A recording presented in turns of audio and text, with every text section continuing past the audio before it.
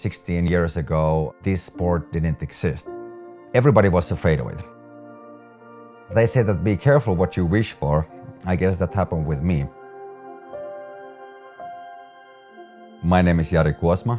I am the creator of the first commercially available wingsuit in the world. My obsession with the sky began at the age of 21.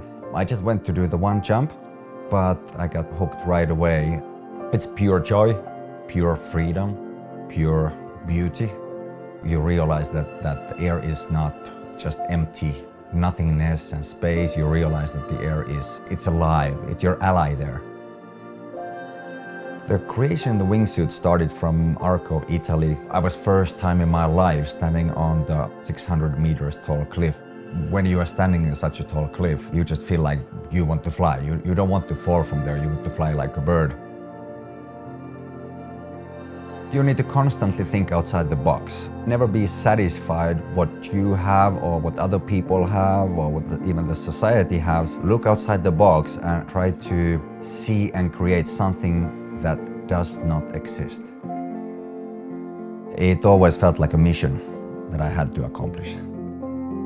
I had to move away from my homeland. I had to, quit my job, and I had to start something that was not promising really anything good, just an adventure. So it was kind of like jumping to a free fall from the cliff, because you were doing something that everybody thought was completely crazy. It's really scary, but you have to have faith that everything is going to be okay, because that's the only thing that you have.